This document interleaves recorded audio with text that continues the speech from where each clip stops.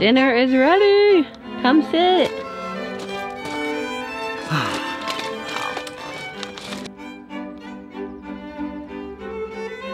This is not the meal that we recommend you eat after a 7-day water fast.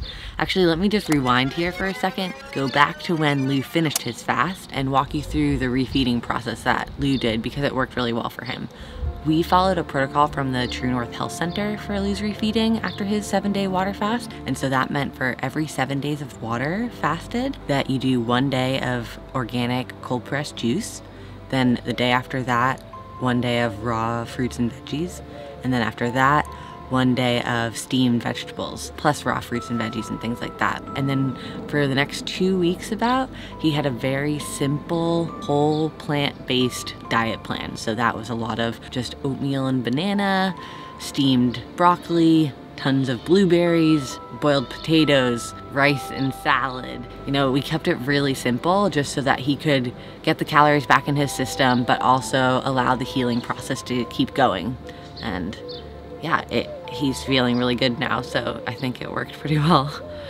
The other thing I wanted to say is that we got a lot of comments saying that Lou should try like a paleo or a keto or intermittent fasting or all these different things. And while we appreciate all the feedback, in the end, we actually know what works to limit Lou's inflammation and his arthritis symptoms because we were able to get rid of them completely a few years ago when we were living in Berlin. I found this program called the Paddison program, and Lou followed that for I think about almost 1.5 years or 2 years, and he was able to get rid of almost all of his symptoms, live pain-free and with no medication. And that protocol, the Paddison program, is a low-fat, oil-free, whole food, plant-based diet.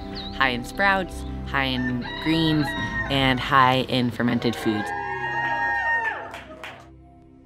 So that means there's no oil, no animal products of any kind. So no eggs, no dairy, no meat, cheese, all of that. No alcohol, no coffee, no sugar, processed food. You should be able to like look at your bowl of food and understand what each ingredient is. Okay, I just wanted to pause here for a second and address the crazy rooster that has been interrupting me in this video. We are parked outside of Barcelona and there's a rooster that lives right by where we parked. So he's been very loud and we couldn't get rid of him, so we just kept filming anyway, and I hope it's not too distracting. But I am curious, is there anybody who can guess how many times this rooster crows in this video? Because it's absurd and it's been driving Lou insane in that it. But on that note, let's just get back into me explaining what Lou's been eating after his 7-day water fast. If you look at our bowls, it's like, that's quinoa, that's potato, that's salad, and it's very easy to understand. The last few months before the water fast, we weren't totally eating as health promoting really. It's like, it's not necessarily good or bad, it's just like, this is what we know reduces inflammation in Lou's body. And so because of that, his symptoms had come back a lot, and what we were hoping was the water fast would stop his back pain first off, but also his arthritis symptoms. And now what we've found is that he's so inspired by being pain-free that we are going back to our original protocol that worked so well for Lou with the Clint Paddison program. So that's our plan. Since today is day 20 after Lou finished his water fast, I thought it might be fun to walk you through what we're eating now that Lou's almost done with his refeeding process, feeling much stronger psychologically, and we're still going with this Paddison program, and I am also feeling great. So it's not just with people with arthritis, like, I don't know, it makes me feel so much more energetic. So we started today how we start every day, with 20 minutes of meditation in bed. Then I made us a huge jug of lemon water and we sat outside and drank it while talking about how we could potentially make this video interesting. Then after that, we got hungry and had breakfast, and I made this new concoction I'm calling gingerbread oatmeal, which is just oats, molasses, powdered ginger, and powdered cinnamon, and it's really good. It basically smells like Christmas in the van when I make it, and with a few bananas in there and some apples on top, it's really sweet and keeps me full for hours. But then when we got hungry again, I made us a huge salad with some leftover quinoa and some boiled potatoes, spiralized some veggies, and put some lemon on top. And easy, quick, and kept us going until dinner, which was the real exciting moment of the day. And I made a curry that Lou has been craving since we left Berlin, which is super, super simple. It's basically just ginger, garlic, onion, curry powder, potatoes, spinach, and peas. And that's that. yummy.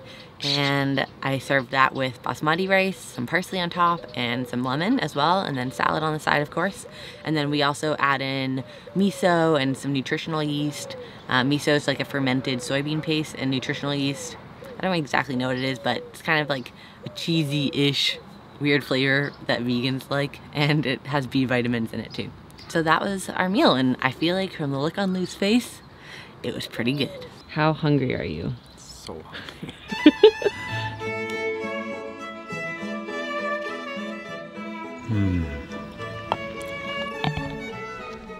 Okay, so I hope that answered the question of what to eat after a water fast, but before we check out today, I thought I would ask Lou a few tough questions about his water fast, and we've been getting a lot of questions in the comments, so I thought this would be a perfect time to get it from the source.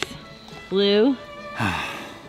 So, my first question for you is, what was the hardest part of the water fast? I feel like the hardest part of my water fast, a 7-day water fast, was definitely the refeeding process, which is kind of what I expected. I just didn't expect that it would be so hard for such a long period of time. I thought like the first day would be hard or the second day. But the thing is, like, you do a lot of mental preparation before a water fast, and then the actual water fast requires a lot of willpower and motivation. Even though you're not doing anything, it's still like a mentally challenging experience. And then you finish and you think you're done, and you're not. It's like the refeeding process is much longer than the preparation was, and way longer than the water fast was. It's 20 days after I finished my water fast, and like I'm just starting to eat meals normally now. You know, like the first week is not normal at all. Your stomach is tiny, so you eat something, you eat like half of a dinner and you're full, and you want to eat like 3 more times what you've already eaten, but you can't. And so that's a frustrating feeling, to want to eat more than you physically can. And you also, if you overeat just a little bit, you get a stomachache pretty quickly. So the refeeding process is definitely a very challenging time, but it's also beautiful. I mean, the first time I had juice after not eating any food for 7 days was insane. It tasted so good. It literally tasted like soda, or better than soda. It just felt like pure energy. And I remember the first time I bit into a papaya and like just chewed on solid food, it just like melted in my mouth. And so you eat these foods, and every new food you have feels like a whole new experience. And then at some points you're like, but all I want is a burrito, like, or some pizza. And so it's kind of a mixture of things. It's like the food you're eating is incredible, but you're also like, your body is just psychologically craving like high fat, high calorie dense foods. And for us, that was not what the early stages of the refeeding process are about. It's like juice and raw veggies and fruits and steamed veggies and no oil and not a lot of fat and no processed food. And so the food you're eating makes you feel really, really good, but your brain is like, give me that other food. I can't imagine eating like oil or high fat foods or like animal products after a water fast. I feel like I could barely eat the like pure quinoa and potatoes and like vegetables and fruit that we were eating. And I'm really happy I did, because it helped so much with gaining energy again. And like, we filmed a ton of videos, we went all over, like we just started living our life again like normal. And I can't imagine doing that with heavier food. I think what a lot of people don't understand is, because of my rheumatoid arthritis, injuries tend to take a really long time to heal. So like a severe back injury I've had in the past took a year to heal. And the one I had before the water fast was much worse than that. So I was expecting over a year of recovery, of going to the chiropractor, the doctor, specialists, massage therapists, like doing all of that stuff, and still being injured a year later.